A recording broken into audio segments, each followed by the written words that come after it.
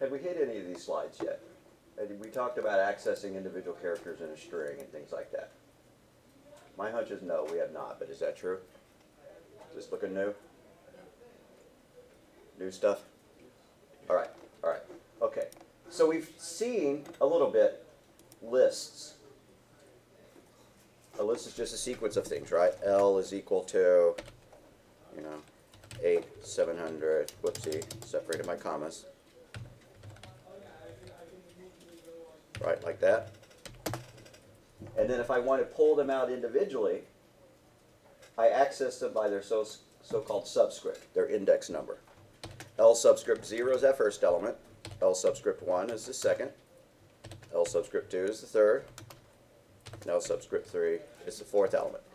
The length of that list is 4, right? So I use the len function. It returned me the length of the list. The length of the list is 4, so I'm able to access elements 0, 1, 2, and 3. Well, a string is a sequence of characters, typewritten characters, right? From the keyboard input, or what you're going to display as the output. Same idea. In, short for name, is equal to Jeff. What's the length of Jeff? It's 4. Length of in, in fact 4. So, if I do, I'm trying to push this up. If I do in subscript 0, it's going to give me the first letter of the name, J. In subscript 1, give me the second letter, E. In subscript 2, F. In subscript 3, F. Now, I'm at the end of the name. It was a length of 4, so I was able to access elements index 0 through 3. That's 1, 2, 3, 4.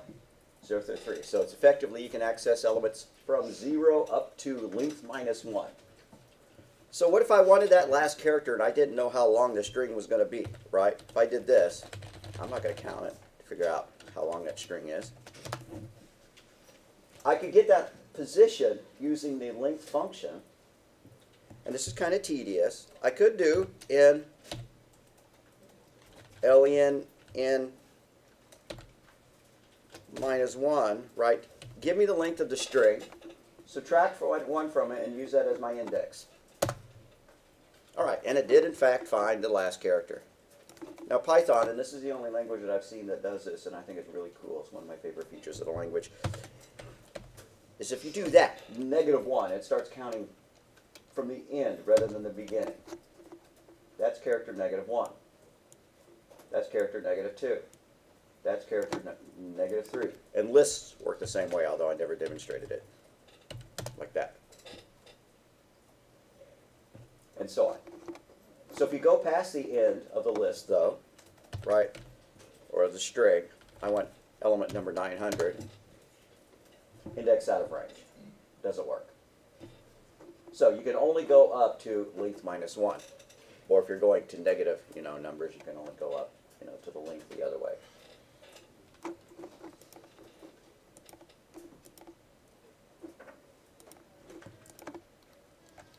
So a string is just a series of ASCII characters or Unicode characters, depending upon whether you're using 8-bit characters or 16-bit characters. Things like the Python editor and Notepad and simple stuff that you type in on the keyboard are usually stored as ASCII characters. You can load up the ASCII table.com and we can see what they are. HI space THERRE exclamation point. This is a string of length 9, so we can access elements 0 through 8. What if we want a subset of them? What if I just want the first 2 out of that? I can use what's known as slicing. That gets us a substring of it.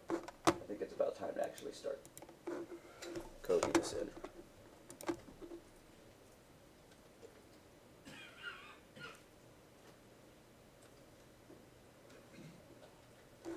On M.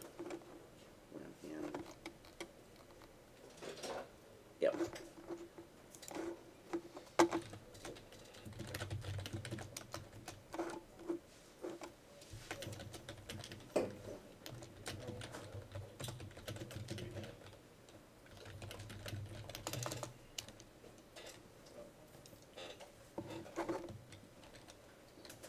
So I have some sentence. I'm going to store it in a string. Hi there, exclamation point. And I want to extract, I just want to print out the word hi and not the whole thing. And here's one way to do it. This is stupid, but I could do it this way. Print, parentheses, S subscript 0 plus S subscript 1. Right, that's going to give me the H and the I.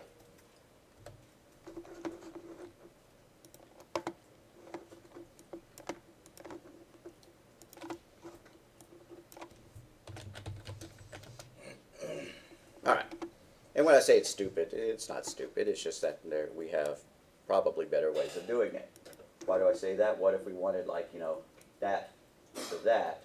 Or what if the sentence was very long and I wanted that from that? I would not want to have to, you know, add that many characters together, concatenate that many characters. Instead, I will use what's known as slicing. Slicing is when you put this kind of syntax, but you have a colon inside your subscript to indicate which characters you want. So print S subscript starting at 0 and going up to but not including 2. Just kind of like the range. If you specify a range of 10, it goes up to but not including 10. Now it's going to also print out hi.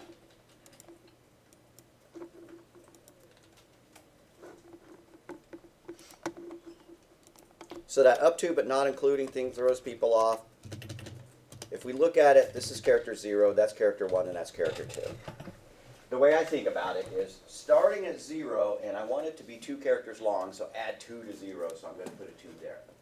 Like, what if I wanted this one? If I wanted the word there without the exclamation point? Well, this is character 0, 1, 2, that's character 3. And how long is the word there? 1, 2, 3, 4, 5. So I'm going to do 3 colon, and then 3 plus 5 is 8.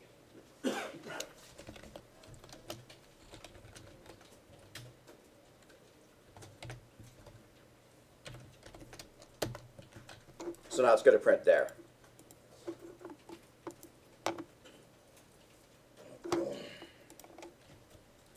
So what I did not do while I was thinking about it is go, I need to find that position and specify it. Instead, I just said I want the starting position, and then I want, you know, 5 characters past that, since the length of that word was 5. So 3 plus 5 is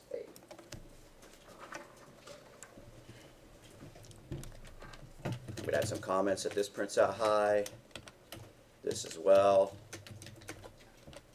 and this prints out there. If I want the exclamation point, what am I going to change?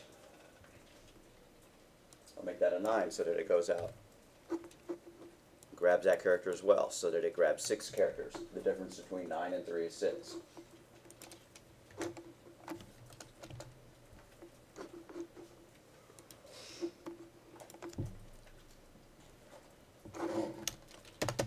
Lists and strings,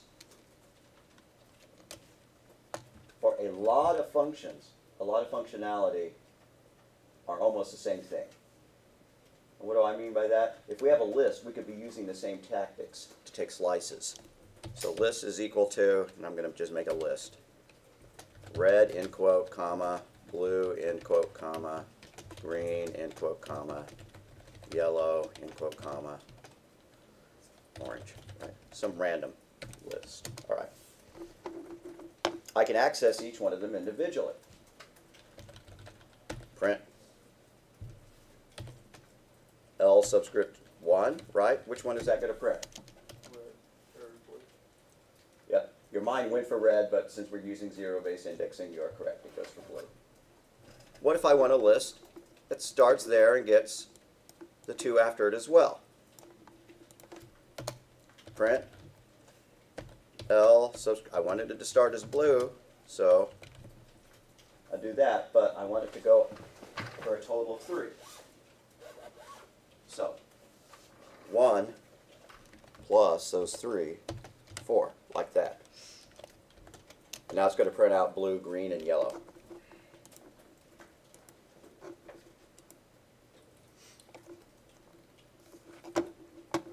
One thing to note about that is that when we printed out just one element, got that element as a string, or if it was an integer, it would have been an int or whatever. But when we use slicing, it actually returned a sublist. This is a new list. We can tell it's a list because when it printed it out, it put the square braces around it.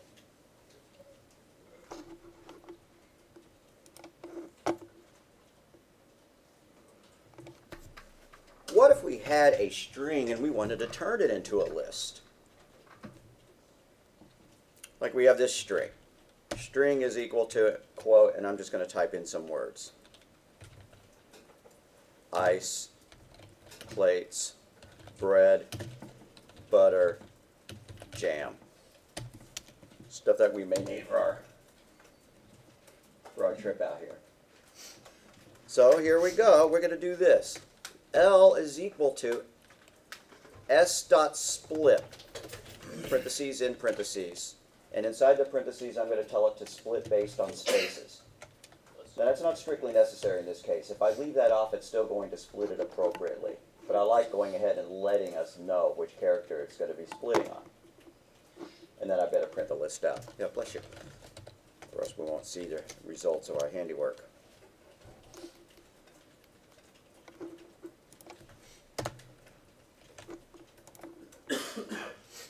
There we go.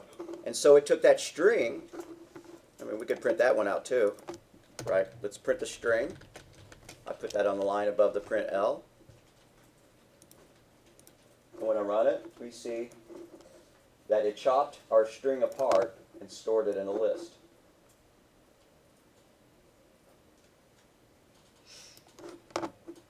My mind flaked out for a moment. Let me see. Join a list into a string Python.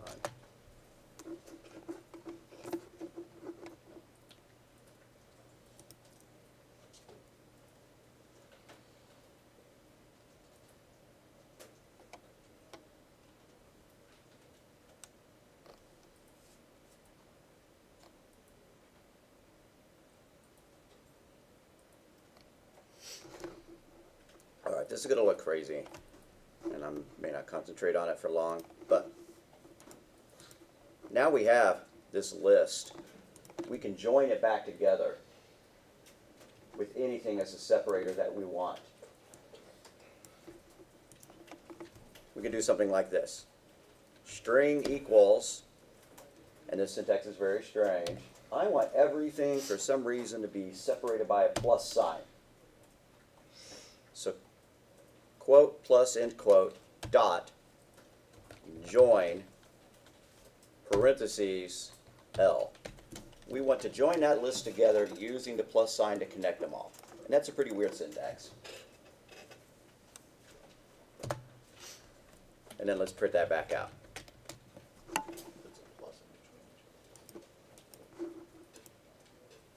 Yep, and there we go. It turned our list into a string separated by pluses. And we could split that back out if we wanted to. Could you just put a space there instead of a plus? Yeah, if we put a space there, then it'll be all nicely separated by spaces. It'll look like it did originally. You put a smiley face.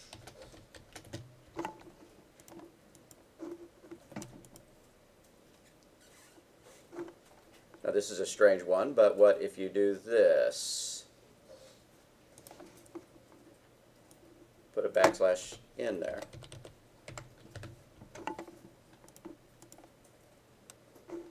They put new lines after every one of them. Or tab, backslash T.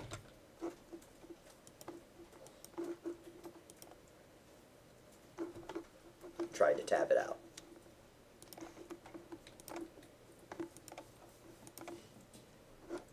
So a lot of what we learn about lists and a lot of what we learn about strings apply to each other. We can get the length of a list the same way we can get the length of a string.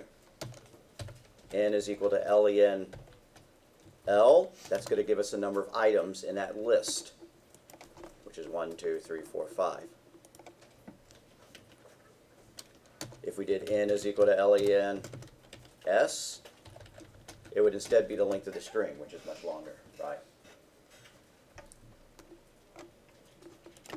So So this is number of items, elements in the L list,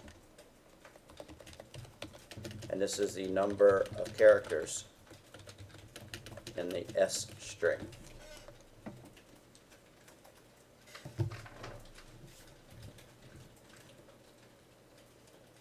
What if you want to process everything letter by letter or element by element in your string?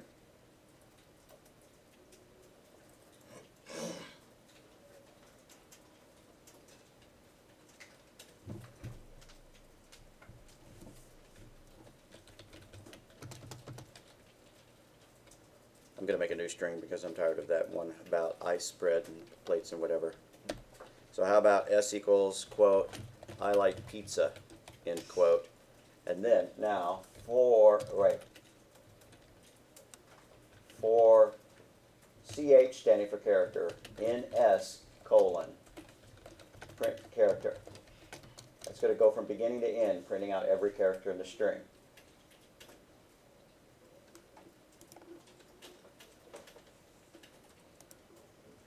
And let's print out CH plus an exclamation point just to make it more emphatic.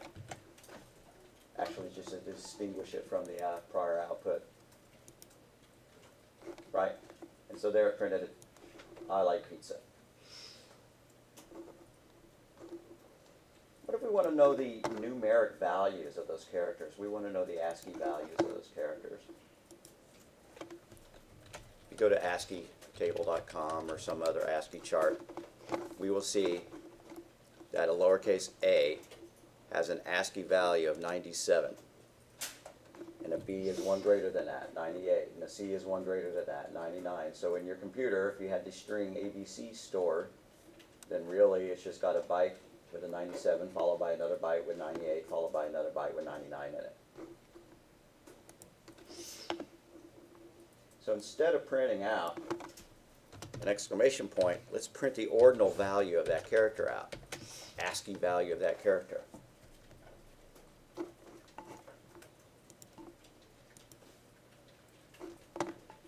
So now it says, I like pizza, but we're seeing the ASCII characters. So since I have that string stored in memory that says, I like pizza, I know that the computer has stored in its RAM a byte with a 73 in it, a 32, a 108, a 105, all in sequence, all the way out to the end.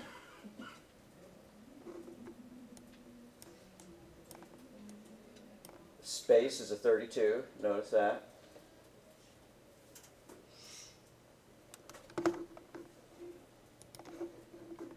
Can you convert from an ordinal number an ASCII value back to a character? Now let's see. See if I remember how. For X in range, starting at 65 and going up to, what is the value of Z on our ASCIItable.com? Z is 90, so I'm going to go to 91. One past the end. Colon. So I'm going to print X, and then I'm going to print the character value of X, CHRX.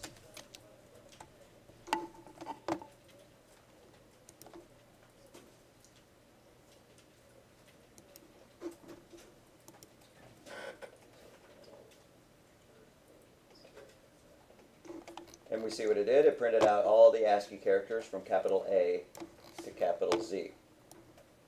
For funsies, let's change that to 1 up to 256. And then I better stop and make sure that nobody has typos. We're going to print out the entire ASCII chart except for character 0. And if we wanted character 0, we could put that there as well. And there they go.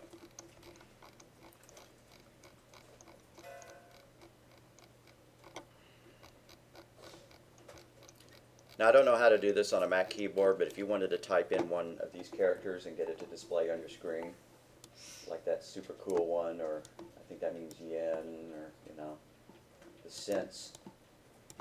Say I want to print out a cent sign for my program. I've already forgotten what it was. Let me go back and look at it again.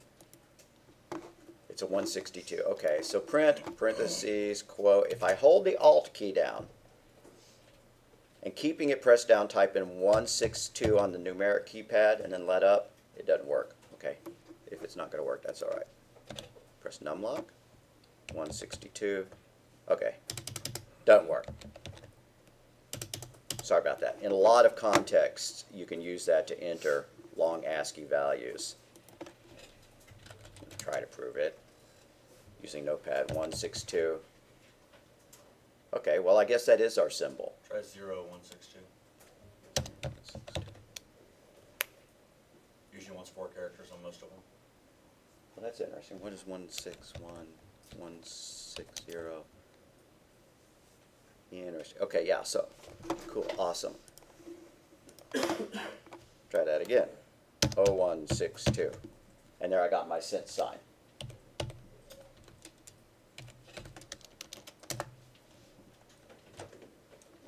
That's just for fun. Just so you know how that you can access those ASCII characters, and if you happen to memorize them, then you can insert a symbol for a heart, you know, or something like that into your text.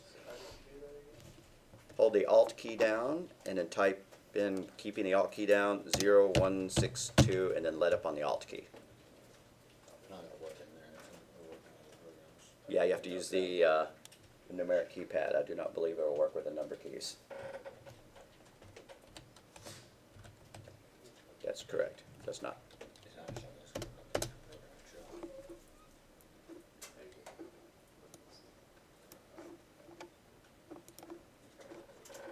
But if I didn't know how to type that, if I was on the Mac, I could have printed CHR parentheses 162, and it should print out that character.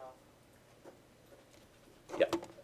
So even though I don't have the cent sign on my keyboard, I could say, you know, U, O, you know, 1, 2, 3, end quote, plus that character. I'm going to say 1, 2, 3, followed by the cent sign.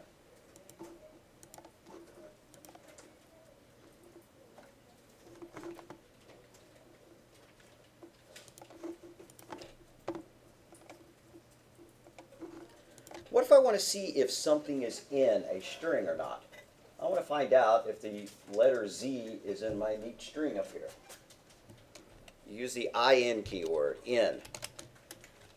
If, quote, Z, end quote,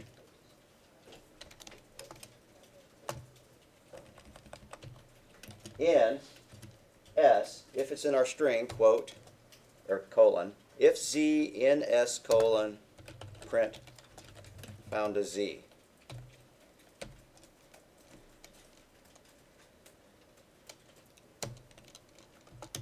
Now let's look for another character.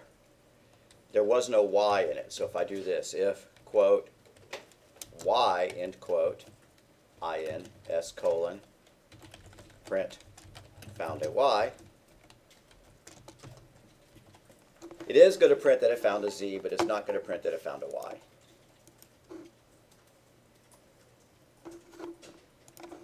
And you can use the same thing inside of a list. Way up here I had some list colors. Well, I've changed the list too many times, so I don't know what's in it anymore. L is equal to square, and I'm just going to type in my favorite series of numbers, 8, 6, 7, 5, 3, 0, 9. You can just type in whatever numbers you want. And then looking at it, this does not have a 2 or a 3. You ever wondered how they came up with that phone number for Jenny?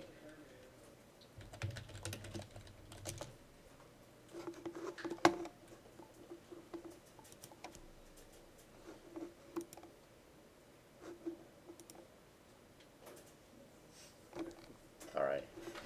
Oh, come on. All right. 8675309. Kind of added it. So there's no 4, no 2, no 1. Songwriter. So if I wanted to confirm that those numbers are not in it, I could do this. If 4 in L colon print found 4 end quote end parentheses, else print no 4 found.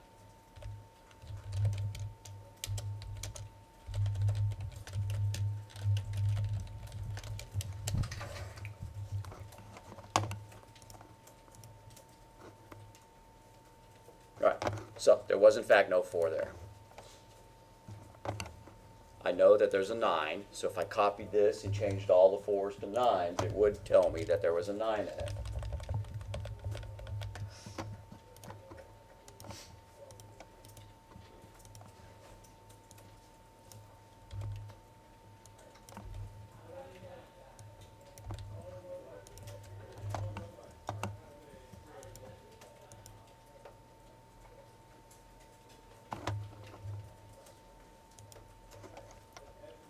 So just opening up some freeform nodes. You can use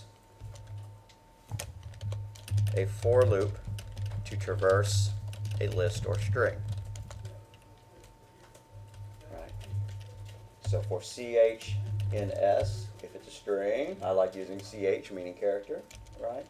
Or if it's a list, for E or L or X or whatever your favorite variable is, for V value in the list, something like that. That'll let you traverse the string.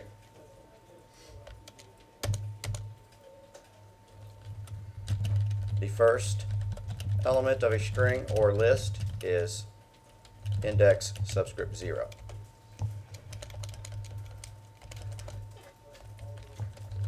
The last one is index length of the string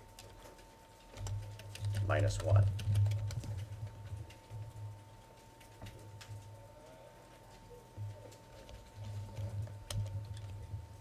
So another way of printing through a list would be to do it based on its index value.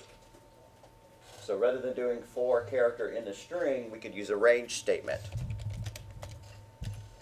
For I in range, len parentheses s in parentheses in parentheses. So starting at 0 and going up to s, the length -1, print parentheses s subscript I, the character at that position. And let's use the end clause to stop it from not all being on the same line. I mean, filling it up with a whole bunch of extra lines. So end equals quote space quote. And then we better put one final print at the end of it, to just like hitting return after typing a long line of text on your keyboard. And so that should print out our string.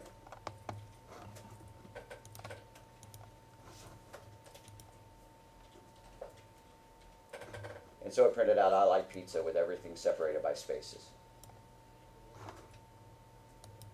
What's the difference between using that and .join? Not much, except join makes a new piece of data, right? Whereas this is just using a for loop to iterate through it. Well, I'm going to add a comment to that one saying what we just did. Use a for loop. I'm going to call this a for index loop.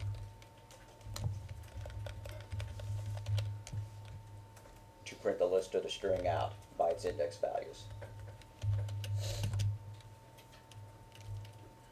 To traverse a list or string.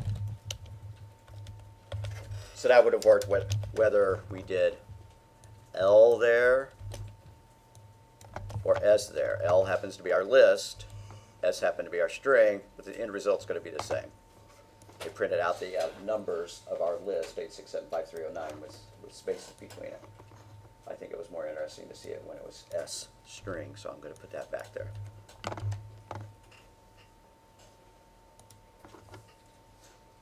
So it's just not wanting to find this character. Right. If you are seeing strange symbols when you run this, especially the folks using Notepad++ or TextPad or whatever to run this, then what that probably means is the text is being displayed in a character set that doesn't have all those extra ASCII values. And what do I mean by that? When we were looking at the ASCII table, these are standard ASCII. These were the ones that have been defined since the 60s. Elements 0 through 127. That's 7 bits of data. 7 bits of data give you 128 possible choices. But then that gave you another 128 you could fill with whatever you wanted to. So some people have done this, right? What was that 162 we kept using over and over? On idle, it showed up as a cent sign.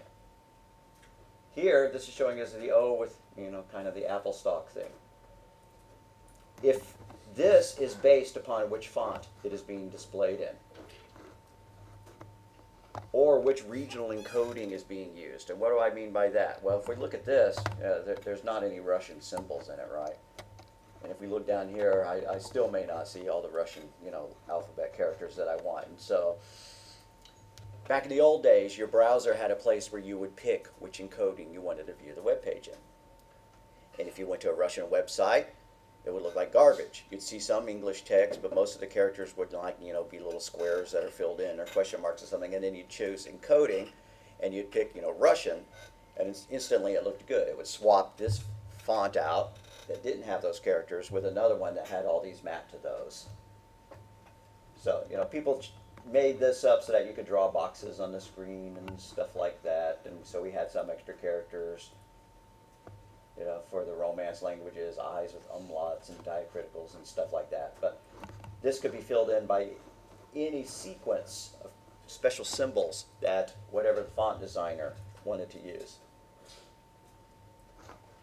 So that's why you're seeing different results, is because it's being displayed in a different font with different character set. Same with 1 through 31. Yeah, I'm not even sure. Those are considered, yeah, characters 1 through 31. Everything below 32 is considered a non-displayable character. It's supposed to be a character that's controlling the printer, right, or controlling a teletype machine. I'm going to backspace. I'm going to go a horizontal tab. I'm going to press my shift key, and then I'm going to release my shift key. And then, you know, some stuff that just make absolutely no sense to us whatsoever. So I would have no way of guaranteeing what most of these are going to print. The only ones that should be common amongst them all is 10 for backspace. That's 8. And then NL, a new line, a /n, and then a form feed, which would kick out a new page, but we don't even use that on our screens, and then a character turn. And it's weird to see character turn and line feed split up. But if you think about it, you can type on a typewriter, hit the enter key, have it go all the way back and not roll the platen up to the next line. You might have been able to rig your typewriter to do that. Or if you needed to print multiple things on the same line, then you would want to send those signals out. And so in old versions of Windows, no, I won't say that. In Windows, tell you what, I don't think we've done this. Go ahead and go to a website called hexed.it. Hexedit, but there's a period before the last 2 letters. Hex, H-E-X-E-D .it.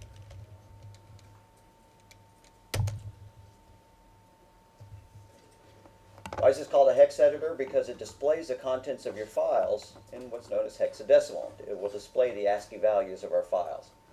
Well, let's prove that. I'm going to open a file and I'm going to go and upload one of my Python scripts to it. There it is. Now, hexadecimal counting is a little bit different than English, than our normal decimal counting.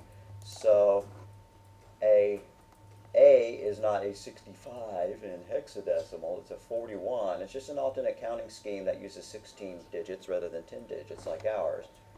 And that's what is being displayed here. So if I found a capital A on my hex editor, like right there, it's a 41. Say I wanted to be sneaky and say that this is no longer lecture M, it is lecture N. I'm going to actually close idle, and I'm going to change this. I'm going to increase its value by 1. Well, what's 1 more than 4D? E comes after D, so if I type in 4E there, now it says N. I would have to save it, though, to actually get that change.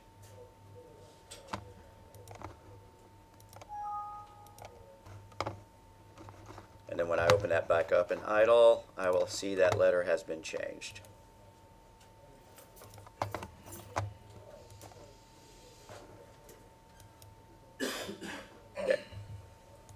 This isn't lecture M, this is M. So that's a representation of this file. This is how it looks in its RAM, out in memory. It's just a sequence of bytes. Each ASCII value is a single byte. A byte is 8 bits. A bit can hold a 0 or a 1. So if you have this, that's 8 bits. How many different possible values are there for 8 bits? Well, what if there were 2 bits? 0, 1. 1 bit gives you 2 possible values. What if you have 2? Right? That's 4 different possible values. 2 bits equals 4 possible values. What if you have 3?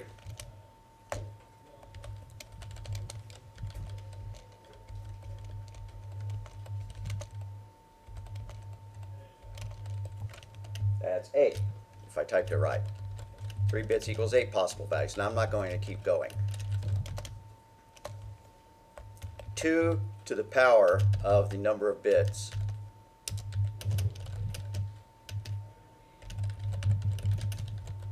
is the number of possible values that can be stored with that many bits.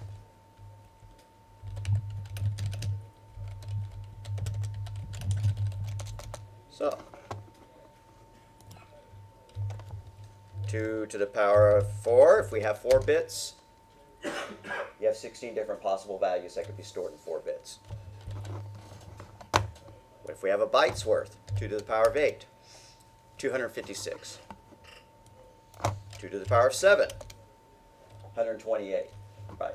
Now if your bit had more than 2 different possibilities, like if we had some kind of trinary bytes or whatever, it would be 3 to the power of 4, or 3 to the power of 8 or whatever, but we're talking about electricity, which is either on or off. So 8 bits can be one of 256 different possible values. 0 through 127. Now that's just for representation of text. The way that floats and ints are stored in memory is completely different. Right? If we store the number 893 as a string, then we will see that it matches. I mean, I could go ahead and put in 893 into my hex editor up here. I'm not going to save it this time. Right? This is 893. That's the ASCII value of an 8. That's an ASCII value of a 9. That's an ASCII value of a 3. And if we went over here and we looked, we could find those. Right? There's an 8, and there's a 9, and there's a 3, and they ought to match what we just saw. Hexadecimal 38, and 39, and 33.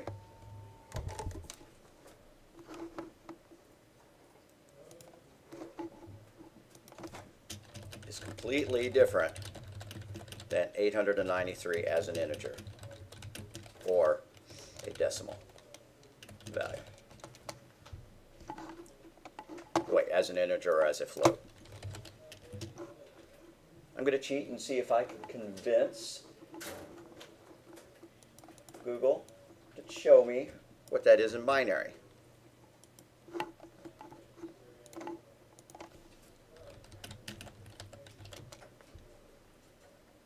All right.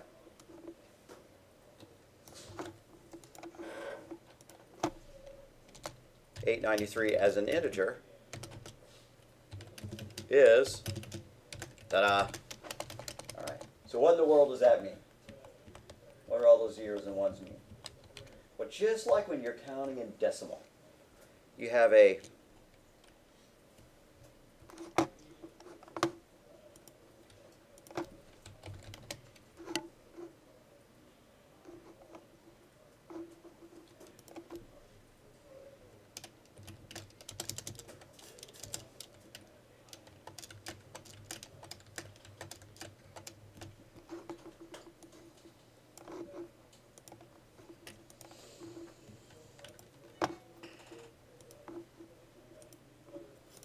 when we're counting in our counting system, we have a ones place, we have a tens place, we have a hundreds place, we have a thousands place, we have a 10,000s place.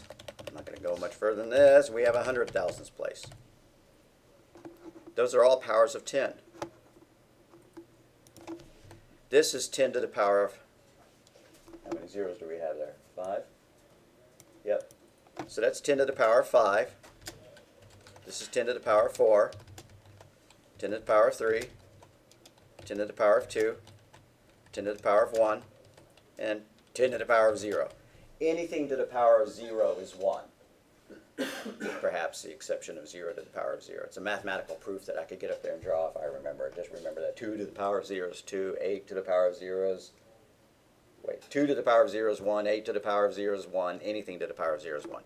So, if we have this kind of number, whoopsie, if we have the number 2017, here's what this really means. I'm going to go ahead and fill in those place values. This means that we have 2 times 1,000 plus no 100s plus how many 10s do we have? We have 1 10. And how many in the ones column? 7, right. And if we added those up, surprise, they would equal 217. We just converted from base 10 to base 10. We feel really accomplished. Now, we don't think of numbers in this sense because they're so deeply ingrained in us, right? You know, we've been counting since, kindergarten or grade 1 or grade 2 or whatever, and we didn't know all the numbers roll over in this. And we don't think of the place values as being powers of 10 and stuff like that. That's a little bit more detailed than our brain usually thinks about them. Binary works the same way, except it's not powers of 10, it's powers of 2.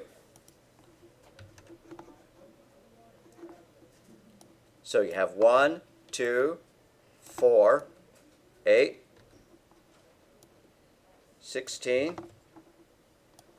32, and I hope the people who are looking at their phone and stuff already know all this stuff, which is 2 to the power of 0, 2 to the power of 1, 2 to the power of 2, 2 to the power of 3, 2 to the power of 4, this is tedious, 2 to the power of 5. If we have 8 bits, we will keep going. This is just 5, right?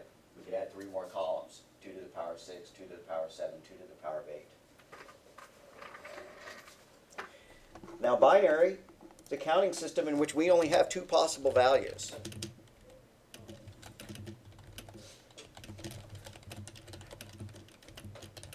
So we're not going to have 002017. They're all going to be either zeros or ones.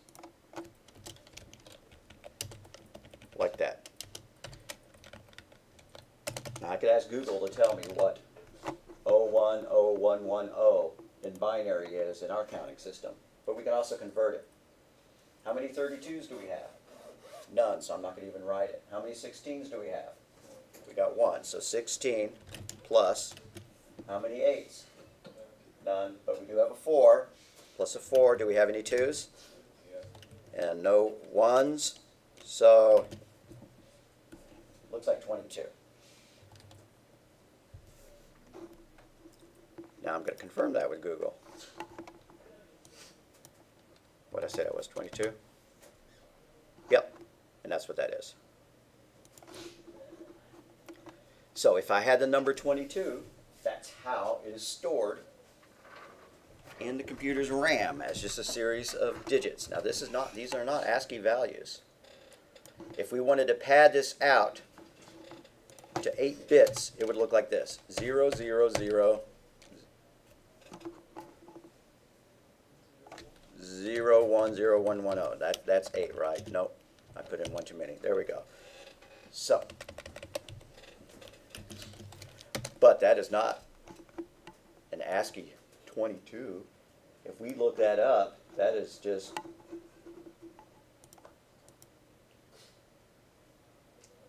that's one single character on the ASCII table, right? Just one single character. It's not even a printable character. If we looked it up, that is a synchronous idle, right? It's not a number. So strings are stored as sequences of ASCII or Unicode values. Well, what's Unicode mean? These are 8-bit character sets, right? We have one of 255 different letters. Well, 255 different characters isn't enough to hold Japanese and Russian and Swahili and Klingon and Elfish and all the different emoticons that people like, emoji that people like to use. So, making a larger character set that had more than 8 bits. Multi-byte character set allows you to store, the entirety of all the, although, your font designer probably isn't going to be adding, all of the Japanese and the Klingon and whatever character sets. That way, all of them can be stored in one single character set. So if you're sitting down and you're typing in Word, as long as your font can support it and your keyboard can support it, you can put anything on there that you want. And there's no switching of modes anymore. You don't have to say, I want to view this web page in Russian, or I want to view this web page in Korean or whatever. It just does it. So ASCII are 8-bit codes representing typewriter symbols. Unicode equals multi-byte, usually 16-bit, representing every character in every language that's been added to it. People knew, and every emoji. Next time, if somebody wants to make a purple-hatted alien waving a flag, and they add that to your iPhone and your Android, then there's an emoji consortium that adds that to the Unicode spec. Otherwise, how would everybody agree that that specific symbol was supposed to be this on every platform that you looked at it?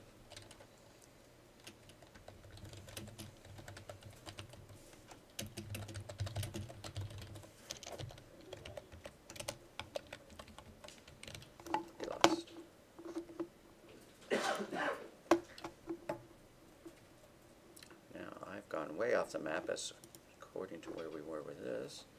That's okay. So if we set name equal to Alan Turing and then we print out name subscript 0, we get the A. If we print out name subscript 3, well, that's character 0, 1, 2, 3. So that would be the N. If you start counting from using negative numbers, it goes to the back. It starts backwards. So name minus 1 is G. Name subscript minus 2 is N.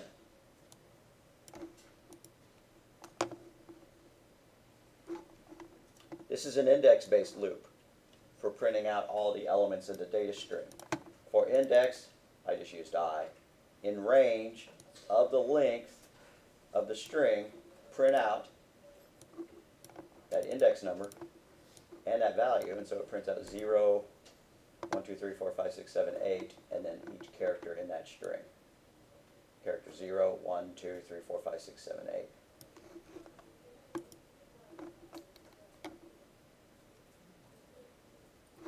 Back to slicing.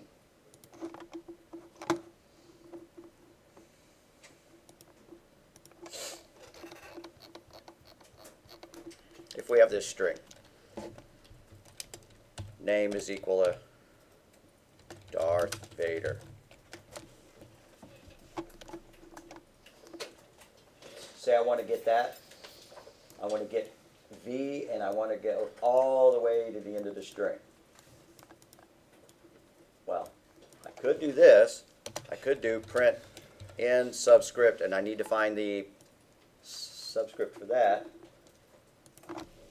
0, 1, 2, 3, 4, 5, 6. So starting at 6, and I happen to know that Vader is 5 characters long, so I could go out to 11, right, something like that. And it should print out Vader.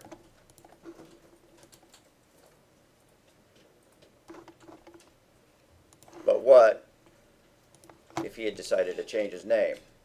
And it's just Vado. That kind of worked actually, but that wasn't the point that I was going for. Sorry. If you leave off, or what if his last name has become longer?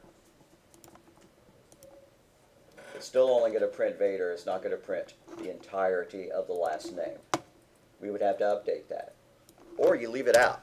If you leave it out, then it continues all the way to the end of the string, or all the way to the end of the list. So our slice of the string starts at the specified character, but since we did not specify a second value, it goes to the end of the string.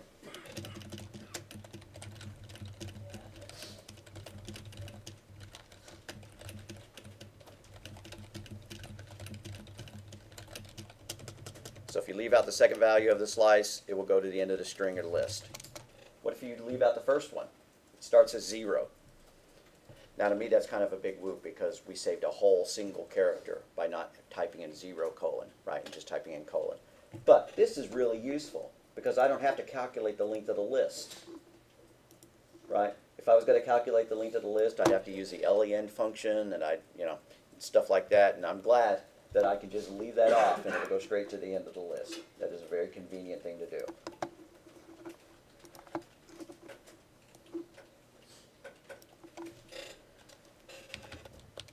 What if we wanted to know where the space was in this? Let me go back and start following the PowerPoints again.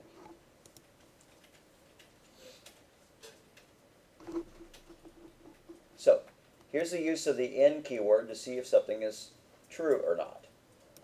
Is there a .txt in our file name? Yeah, there sure is. There's a .txt in our file name. So, this would print out the file name. What they have done here is they've created a list of 3 file names, and then they say for file name and file list, if there's a let's do that ourselves. Let's do that ourselves.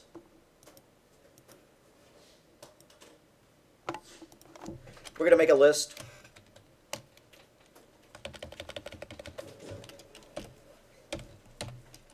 Three file names. t.txt, end quote, comma, quote, pr.1.py, py, end quote, comma, test.exe, end quote, comma, and then one more, hello.txt.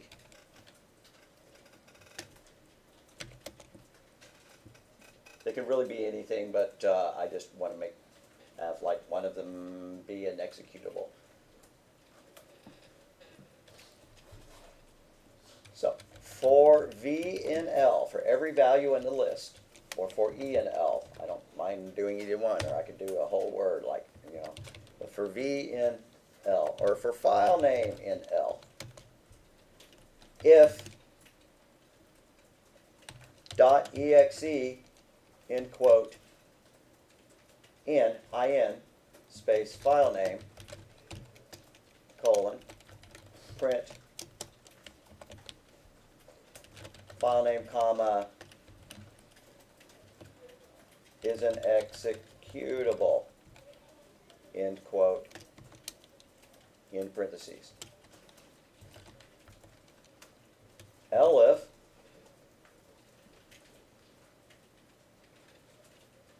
now let's check for the text files. So elif, quote, .txt, end quote, space, in, space, file name, colon, print, file name, comma, quote, is a text file.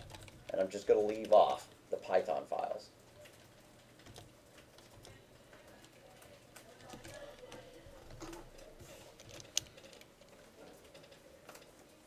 And so test.exe is an executable, hello.txt is a text file, t.txt is a text file. Would not take much time to add the py script, the py files to that.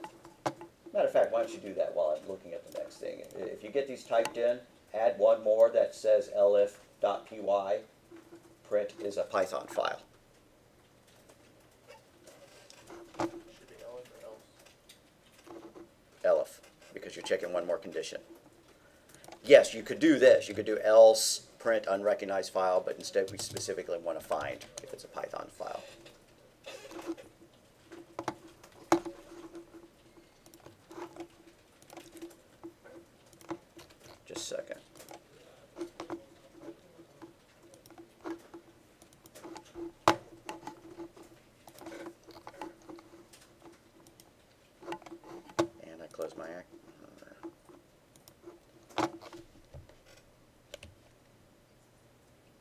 Alright, so while the recording was paused, I added a homework assignment to the bottom of it. But this is the last thing I added here, is I wanted to print the string and I wanted to print the uppercase version of the string. So it printed out both the string, it printed out the uppercase version, and if I did dot lower, print s dot lower, parentheses in parentheses, like that, it's going to print the lowercase. Now why is that useful? What if you asked them to type in y to continue? It's kind of annoying to have to check to see if they typed in an uppercase y and a lowercase y, things like that. So, we're going to get a request. We're going to ask them something. R for response is equal to input, parentheses, quote, type yes to continue, parentheses, in parentheses, or end quote, in parentheses. Now what if we wanted to check for every permutation, right? We could check to see, check for yes, comma, yes, comma, yes, comma, y, comma, y, right? We could have to check for all sorts of permutations if we're not going to just be super picky and make them do it exactly. Or we could do this. If R subscript 0 in subscript dot upper, parentheses in parentheses, equals quote y end quote, and that would count, that would get all of them. It'll get anything that starts with yes. You know, even if they type in yay or yak, right, it'd still continue.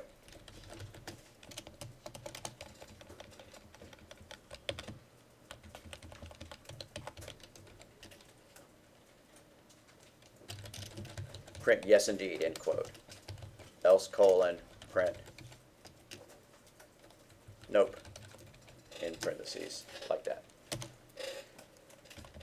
So if you're asking for a word for input, and you want to allow that, you know, if it's supposed to be a prompt for whether they're continuing or not, this is a quick and easy way of making your program a little bit more fail-safe, all right? Rather than failing because they typed in y with a lowercase or they didn't type out the complete word or whatever. Alrighty, I needed to have wandered around and make sure everybody had this going. I'm going to go ahead and make a Dropbox and then I'll wander and then I'll give you all the solution for the checking to see if it's a Python file. So just a sec.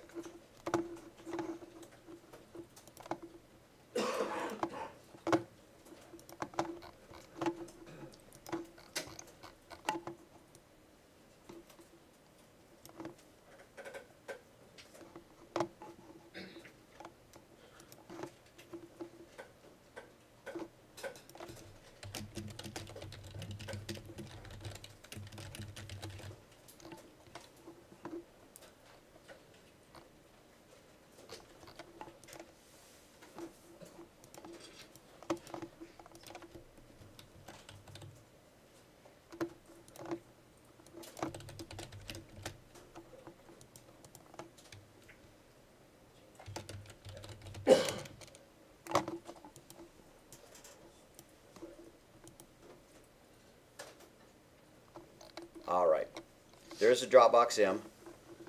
The solution for that last thing I asked y'all to add, which was having it print out if it's a Python file or not, would have looked something like this. elif quote dot py end quote in file name colon print parentheses file name comma quote is a Python script or Python file or whatever you want to call it, and we might put on a dangling else in there because it might be none of the above. Print file name comma is something. Right, unrecognized.